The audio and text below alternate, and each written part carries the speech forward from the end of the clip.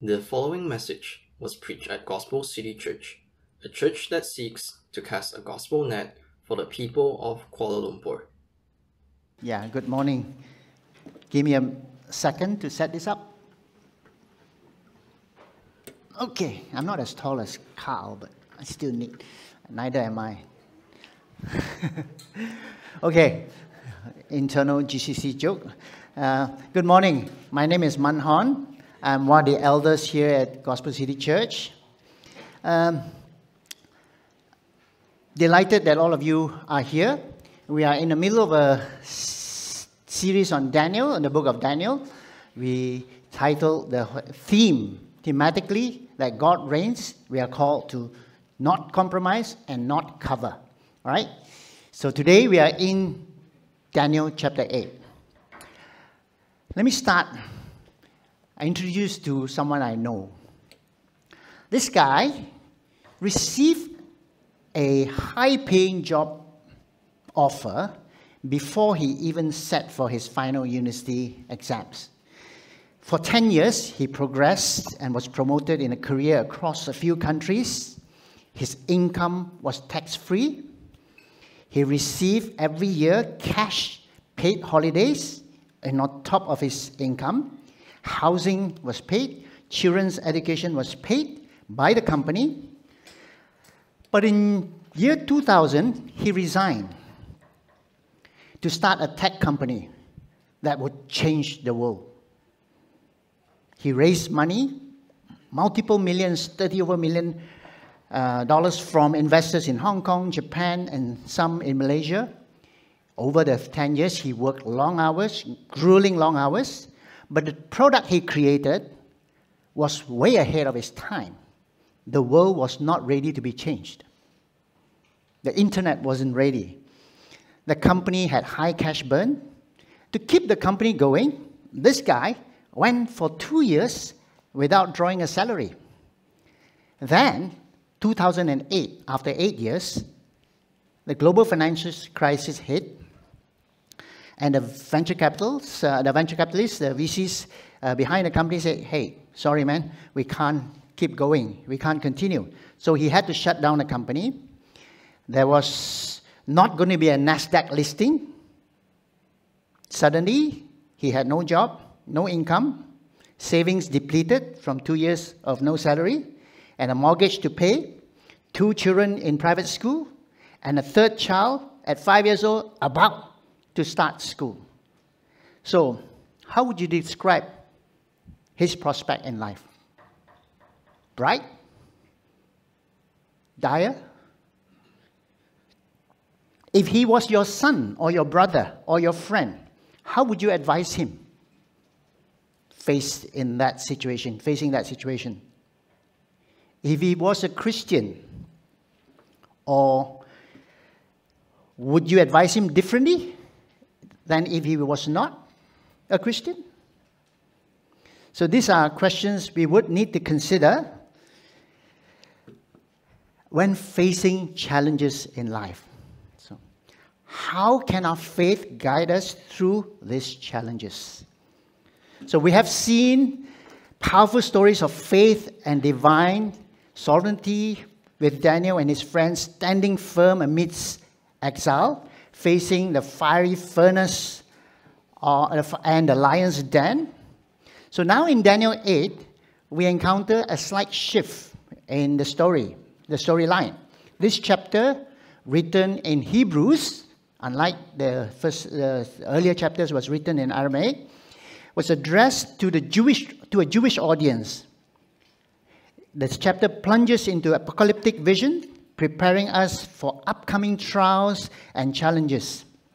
It offers a prophetic message of warning and hope, reminding the Exilic Jews of God's sovereignty despite their suffering.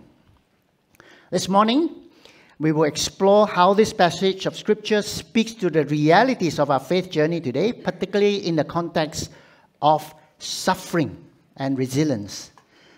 Many of you are new to this community at Gospel City Church.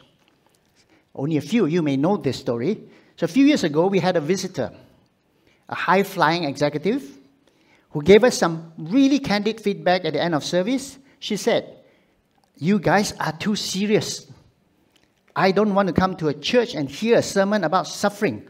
I want to be encouraged and lifted up." While her desire for uplifting messages is understandable, Scottish theologian Sinclair Ferguson cautions against avoiding the reality of suffering in discipleship.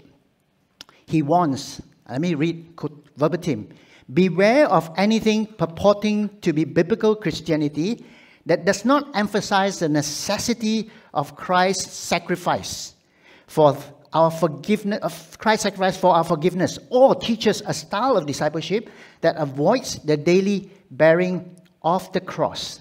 Such teaching does not come from above, but from below." Incidentally, Massimo met Sinclair Ferguson a few weeks ago at a preaching conference in the US. He shared a photo with the preaching team, which led me down a rabbit hole to look up Ferguson's published work and sermons. So I found his warning fitting for the message this morning. So you may find this message particularly relevant, especially during times when you feel that everything and everyone is against you. Let us bow. Long intro, let's bow and get our hearts right. Heavenly Father, we come before you with open hearts and minds, ready to receive your word. As we continue with the book of Daniel, remind us of your faithfulness and control. Lord, as we study Daniel chapter 8, we ask for your guidance and wisdom. Illuminate our minds to understand the truth within these passages, and soften our hearts to be receptive to your teachings. Father, we seek not just knowledge, but transformation. We ask that through this sermon, you would mold our character, strengthen our faith, and equip us to face the challenges ahead with steadfast hope. In Jesus' name we pray. Amen. So last week, Carl helped us understand apocalyptic literature. He noted that while it proclaims real hope, it also acknowledges the realities of evil regimes throughout history, using vivid and often beastly imagery to communicate these threats. Our central theme this morning is that God's people will face opposition, but God will overcome it. We will explore the passages in the passage today in three parts. Chaos ahead, calamity ahead, and confidence in the days ahead. So the preaching team has so far covered each chapter of Daniel sequentially, breaking down the chapters into sections of movements according to the verse flow of each chapter. Today, we will consider Daniel's vision and its interpretations together in chunks, moving around a little bit to grasp the full message. So you won't find neat matching verses in the three parts, sort of like disjointed slightly.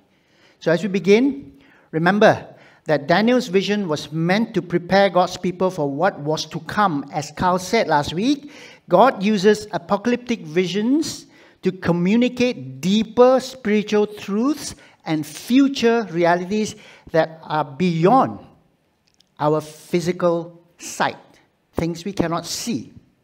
These visions help believers see beyond their immediate circumstances, offering a divine perspective on God's unfolding redemptive plan. They assure us that despite the chaos and calamity ahead, we can have confidence in God's ultimate plan. So let's start with the chaos ahead. This vision occurs during Daniel's exile in Babylon under King Belshazzar, 2 years after the first vision Carl preached on last week. Recall from previous week's message by Eakin, Belshazzar's kingdom received a dire warning from God, interpreted by Daniel himself. But this time, this vision is in Daniel's perspective. So in Daniel's vision, he was transported to Susa, about 200 miles east of Babylon, which is in modern-day Iran. Susa would later become the capital of Persia. The empire would soon overthrow Belshazzar and Babylon. Daniel, who had been hoping for his people's imminent return from exile back to Jerusalem, is now forced to turn his gaze away from Jerusalem and look eastward. What he sees reveals the challenges they would face even after returning home. So Daniel sees a ram with two horns, one larger than the other, charging in all directions, unstoppable. Then a male goat with a single horn attacks the ram, tramples it, and becomes great. The goat's horn breaks off and is replaced by 4 others. By now we know that apocalyptic literature that often uses complex symbols, but in this vision, we have a straightforward explanation. We don't need to guess what they mean, because, as Hwajay read, in Daniel 8, chapter 8, verse 20 to 22, the angel Gabriel explains the vision. The ram represents the kings of Media and Persia, and the goat represents the king of Greece. The great horn is the first king of Greece, and the 4 horns are the 4 kingdoms that arise after his demise. So unlike the broad scope of Daniel 7 from last week, which spans from Daniel's time all the way to Christ's victory, about him, the Ancient of Days, and ruling over all eternity, beyond and forever. This vision today in Daniel 8 zooms in on a very specific historical period spanning only about 400 years. Babylon, Media Persia, Greece. So about 400 years of history. Historically, about a decade or so after this vision, the Medo-Persian Empire conquered Babylon, allowing the Jews to return home under King Cyrus. Yet, life under the Medo-Persian rule was challenging. For those of you who recall our series on Ezra and Nehemiah, they went back to Jerusalem, but life was still challenging. Similarly, in our lives, we might pray for and receive answered prayers, but new challenges can arise. So how can we stay faithful in such times? Question without answer. Let's listen on. The goat in the vision represents Greece, with the horn symbolizing Alexander the Great, who conquered the Medo-Persian Empire about 200 years later. Medo-Persian ruled for 200 years, and then Alexander took over 200 years after they took the fall of Babylon. Alexander's death led to the division of his empire into 4 parts. And God's people remained under foreign rule. So Daniel's vision shows that these powerful kingdoms are ultimately under God's authority. The terrifying images of mutant creatures with wings and horns that we heard of last week are reduced this week to mere sheep. Male goat. A male sheep is a ram is a sheep, and goats. So from beastly, mutant, scary beasts down to pretty domesticated goats and sheep. Their presence in the vision signifies real chaos, but they are not the main characters of or the central plot of the vision. So Carl reminded us, don't worry about what the images and who they are. There is a bigger plot behind the storyline. So despite the threats conveyed through the image of this beast and the animals, we must remember that, as Daniel did, that God controls all history. We look to Psalm 146, verse 3 and 4. I'll read to you. Put not your trust in princes, in a son of man, in whom there is no salvation. When his breath departs, he returns to the earth. On that very day, his plans perish. Daniel sees chaotic days ahead for God's people. Now, he has to prepare them in his vision, as he wrote, for what lies ahead after their exile in Babylon ends, when they're back in Jerusalem. So the next part of the vision reveals not just general turmoil and chaos, but particular calamities that will test their faith and resilience. The calamity ahead. We move on. After seeing the vision of the ram and the goat, Daniel witnesses something even more disturbing. In verse 9, a little horn growing from one of the four horns, becoming exceedingly great toward the south, east, and the promised land, and that God's people would return to it in about a decade when King Cyrus of Persia comes to power. So it's one thing to know that God's people will be subject to other kings and other kingdoms through the ages, but it's quite another thing to realize that one of these kings will target them specifically. This horn disrupts the worship of God, removes regular burnt offerings, throws truth to the ground, destroys many, and makes war on God. Verse 23 identifies this horn as the king of bold-face, widely agreed to be Antiochus IV, who rose to power around 175 BC from the Seleucid dynasty. Carl introduced us to this character last week. Unlike his predecessors, Antiochus IV was brutal towards the Jews. He proclaimed himself a god, calling himself Antiochus Epiphanes, which translates to God manifest. Look at me. Almost considering himself God. The verses in the vision tells you that equivalence.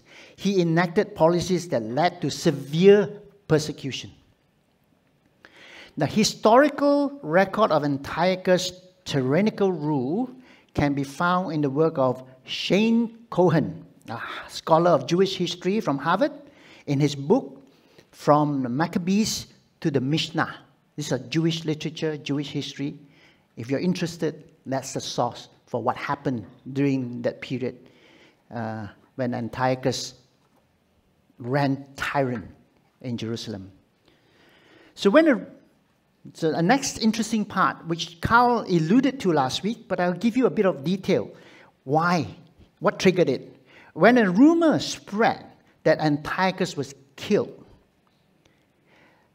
in war, the Jews rejoiced and attempted to restore a lawful priesthood in the temple, but Antiochus returned. The rumor was not true. He was furious. He looted the temple, massacred 40,000 Jews in 3 days. He was stopped by Rome in Egypt. He was trying to conquer, but Rome, the Roman Empire, the Roman army stopped him at Egypt. He vented his frustration on the Jews, escalating his brutality. He rededicated the temple to Zeus, we heard. He sacrificed pigs on the altar, prohibited regular sacrifices, banned circumcision and Sabbath observance, and burned copies of the Torah. He commanded pagan sacrifices in every town in Judea. These horrors anticipated in Daniel 8, tells of Antiochus' action as a war against heaven itself. Daniel's vision reveals that this persecution is part of a larger conflict involving the powers of darkness. Yet, God is not distant nor detached. I hope this brings some comfort to us. While we don't get the direct answer as to why these horrors befall God's people, we learn that the Lord is actively involved in their plight. Our battle against sin, darkness, and the devil is His battle. Ultimately, evil is defeated and God's people will be vindicated. Verse 25, we are in Calamity. Go to verse 25 and we read, "By his cunning he shall make the deceit prosper under his hand, and his own mind he shall become great. Without warning he shall destroy many, and he shall even rise up against the prince of princes, and he shall be broken, but not by human hand." Even the defeat of Antiochus by a man was the work of a higher authority, God, behind that. This calamity will end not by human hand. God will see to it. So historically, Judas Maccabeus led a successful rebellion, the Jewish rebellion, after Antiochus' persecution, bringing to a period, historically is recorded as a golden period. Carl said it was golden in the beginning, but turned rotten very, very soon, very rapidly. So it's a period where the Jews were able to kick foreign rulers away from Jerusalem. So, but there, chaos, calamity may end, but if we are caught in the midst of it, where can you find confidence to remain faithful? Personally, how can you be confident and be faithful that your own suffering will end? In verse 26, Daniel learns what we've been assuming all along, that his vision refers to many days from now. Daniel, when he got the vision, was an older man. He knows his life is nearing the end. He might see his fellow exiles in Babylon return to Judea in about 10 to 15 years. The exile was for 70 years. So he's in the 55th year, almost time to go back to Jerusalem. But he will be long gone when this goat comes charging across the land and the little horn rages against God's people. Yet, this is a vision he gets about his people that doesn't really affect him personally. How did he respond? He knew he won't be around in those days. You read verse 27, says, "And I, Daniel, was overcome and lay sick for some days. Then I rose and went about the king's business. But I was appalled by the vision and did not understand it." Is Daniel relieved that these events wouldn't occur in his lifetime? No. It doesn't matter. Is he glad that his friends, children, and their children won't live to see any of this either? We may, but it seems Daniel has a different response. He was sick to his stomach that God's people in any age would face such horrors as prophesied here. So Daniel's heart embraces God's purpose so fully that whether he was personally involved or not, it didn't matter. His concern mirrors Paul's heart when he was distraught and wrote down in Romans those who wouldn't fail to embrace Christ. Paul says in Romans 9, verse 2 to 3, I have great sorrow and unceasing anguish in my heart, for I could wish that I myself were accursed and cut off from Christ for the sake of my brothers. This was Daniel's approach too. He is grieved at the thought that the people of God would encounter such horrors as he sees in his vision. How would you respond? Let's pause and reflect. Are your heart and mind so focused on God that the prospect of spiritual decline in your family, your church, or your global church grieves you deeply? Take a moment. Think about this. If your answer is no, ask yourself, why not? Write down your thoughts and bring it up in discussion after the sermon. Friends, when we belong to Christ, we also belong to His body. And while that's a great privilege, it should shape our concerns accordingly. Our heart should ache when any part of the body is hurting. After the shock of his visions, Daniel didn't retreat or give up. In verse 27, he said, Then I rose and went about the king's business. Despite glimpsing both the terrors ahead and the future glories, as we learn in the vision in Daniel chapter 7, Daniel continued faithfully in the ordinary task God had called him to do in service to the king, who is actually holding them prisoners. In Christ, we have a glorious future awaiting us, and in this world, where the sin and wickedness is not our ultimate hope. Some of you might feel so disheartened by the world's vanity and sin that you withdraw from the very moments and people God has placed in your life. When we don't know when Christ will come again. And we shouldn't trust those who claim they know. Nor do we know exactly how evil will manifest itself, but we do know that God has called each of us to specific roles in our homes, workplaces, and as members of His body. Rather than being overwhelmed by the uncertainties of the future, we are called to find confidence, to pursue faithfulness in the present. Embrace your calling as beloved children of God, living out His love and grace in whatever task He sets before you. Your work, no matter how mundane it seems, is significant in God's plan. Jesus redeemed us from the curse of law.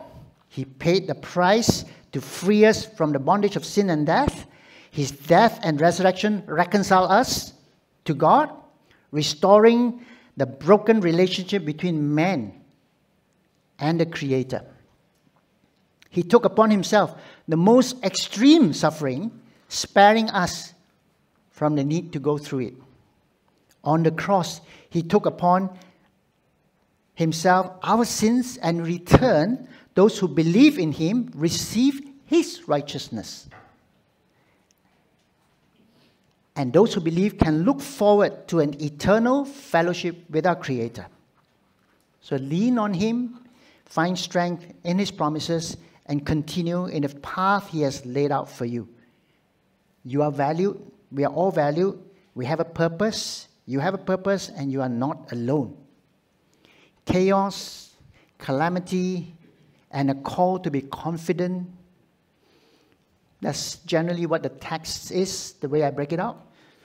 But how can we apply these lessons to our lives today? The vision teaches us several points about living as faithful followers of Christ in a world that often opposes us. I proposed 3 applications. First one, not being surprised by trials. 2, to seek spiritual solutions for spiritual problems.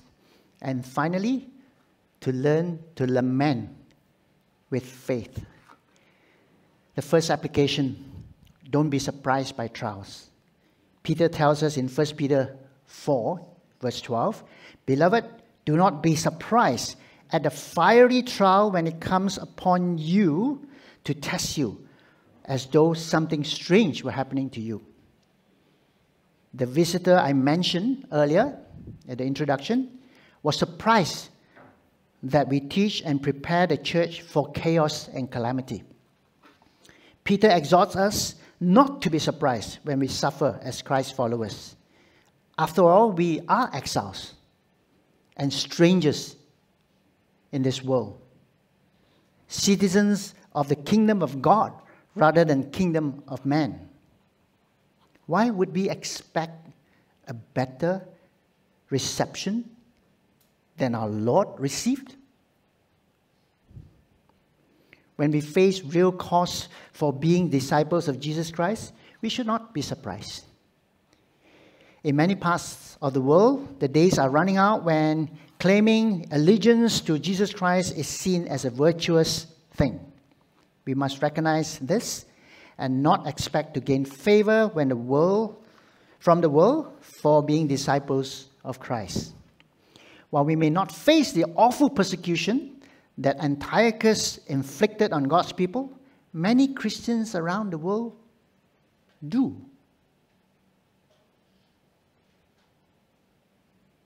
Even today, Satan works behind the scenes, raising up little horns throughout history to oppose and oppress God's people. We don't have a sacrificial system like Israel did, which Antiochus took away for a time, but Satan still tempts us to embrace versions of Christianity that is devoid of sacrifice. The Christian life is challenging. We don't just float to heaven on a cloud. The cloud is reserved for God. If you heard from Carl last week. So it's just this idea that we float on a cloud. Ooh, yeah, that's a little bit dangerous to think that we can float on a cloud. Think about real life examples. Maybe you face a job loss, experienced some serious health issues, or gone through a breakdown of important relationship. These are tough situations, but they are opportunities for God to shape our character and deepen our faith. Massimo, in helping discuss the preparation of this sermon, he says, read James chapter 1, verse 2 to 4 for everyone. Count it all joy, my brothers, when you meet trials of various kinds, for you know that the testing of your faith produces steadfastness, and let steadfastness have its full effect, that you may be perfect and complete, lacking in nothing. Do not be surprised. There is a purpose, a good purpose, that can come out of those trials and suffering. So, second application is to seek spiritual solutions for spiritual problems. It's tempting to look for practical answers to problems that are spiritual at its core. For the exiled people of Israel, returning to the promised land was the great hope. All they were hoping for in Babylon, we want to go back to Jerusalem, the temple, to rebuild the temple. But Daniel 8 teaches us that returning to the land would not solve all their fundamental problems. Life in the land was perishable. Worship there was just a type of and shadow of the greater temple to come in Jesus Christ. So the temple in Jerusalem is just a shadow. It's not the end point. So consider this. The Israelites longed to return to their homeland, believing that once they were back, all would be well. But their deeper issues, spiritual disobedience, idolatry, and a heart far from God, remained unresolved. Changing their location from Babylon back to Jerusalem didn't address these core spiritual problems. We too might think that practical fixes will solve our deepest issues. We might believe that getting past a busy season at work, getting married, or finishing school will bring peace and fulfillment we seek. An example to consider, you might be overwhelmed with work, thinking that finishing current project will settle things down. You might believe that getting married will solve loneliness and make you whole. Perhaps you think graduating will finally give you satisfaction and direction. But the book of Daniel, in this particular chapter, invites us to see that many of our problems are actually spiritual and must be addressed spiritually. Finishing a project might just lead you to another one, perpetuating stress that you will find your worth. It's more stressful than it's worth its work. Marriage might bring companionship, but if your true identity and fulfillment aren't in Christ, it won't make you whole. Graduating might open doors, but without a spiritual foundation, postgraduate life can lead to anxiety and confusion. True rest and freedom from sin required the Lord Himself to step into human history. Jesus Christ would deal finally with the root problem of sin and evil, offering us rest in the kingdom of God. About 200 years after these events in the vision, Jesus Christ arrived, breaking the powers of sin and death and offering us true rest. Not in the visible earthly kingdom, but in the kingdom of God, seen by faith now and by sight when Christ returns. Daniel's vision reminds us that true peace and solutions come from seeking God first.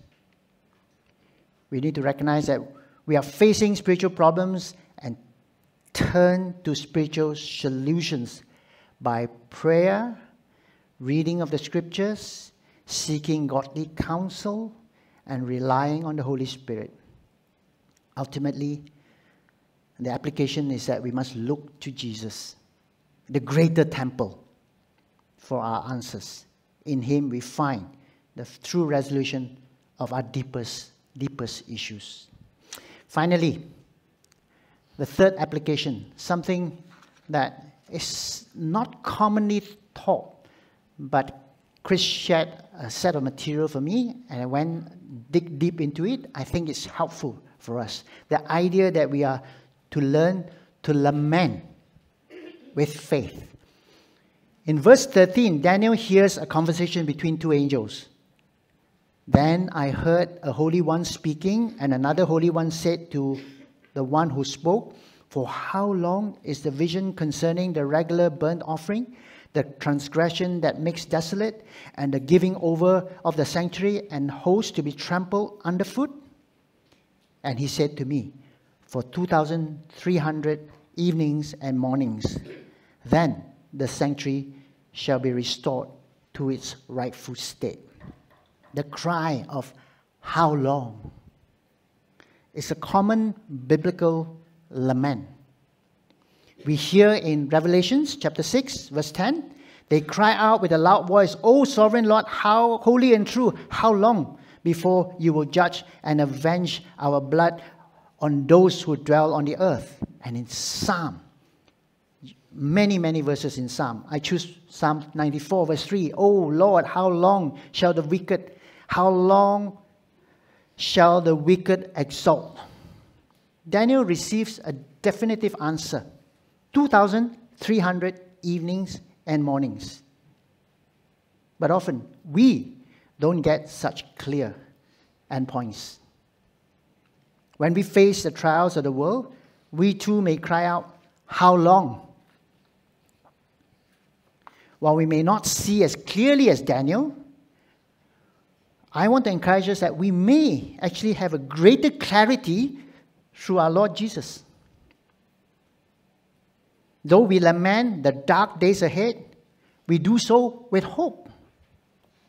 The one who sits at the right hand of the Ancient of Days, ruling with all authority, has already triumphed over sin and death. He has fully justify us through faith in Christ, and will finally break the forces of darkness when He comes again.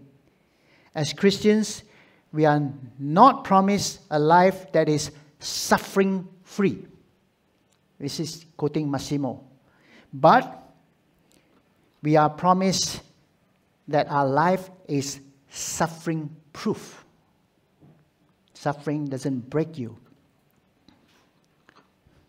A Bible commentator explains suffering and lament. Let me read. This is I found the most useful, helpful part. Suffering is the pain. Lament is the response. Suffering is what happens to us. Lament is what we do with it or in it. The conditioned response of most people to suffering, whether their own or someone else's, is to get through it as quickly as possible.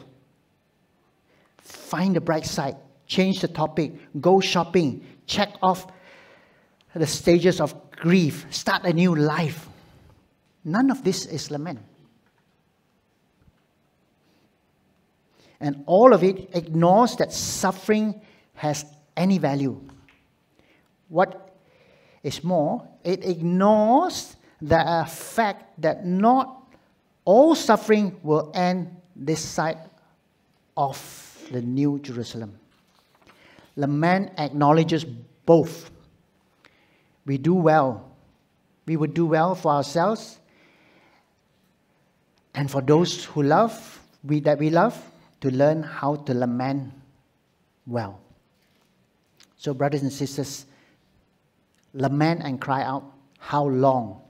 But do so with faith and confidence. Know that we belong to Christ, and through faith alone in Him, we have hope. So remember that guy I told you about in the beginning? 16 years has passed since the story that I sort of paused for a while at the beginning, when everything came to an end, what appears to come to an end. That was my story. God has helped me grow my confidence in Him. I have learned to look beyond my immediate struggles and remember that my ultimate rest and hope are found in Jesus Christ. No matter the chaos or calamity I face, I know that God's eternal kingdom is my true and more valuable inheritance. So, back to the question, how would you advise that guy about his prospect? Would it be different if he was a Christian or not? It should make a difference if you know Jesus and your hope is placed on Him and your eyes sees beyond what is immediate. Let's pray.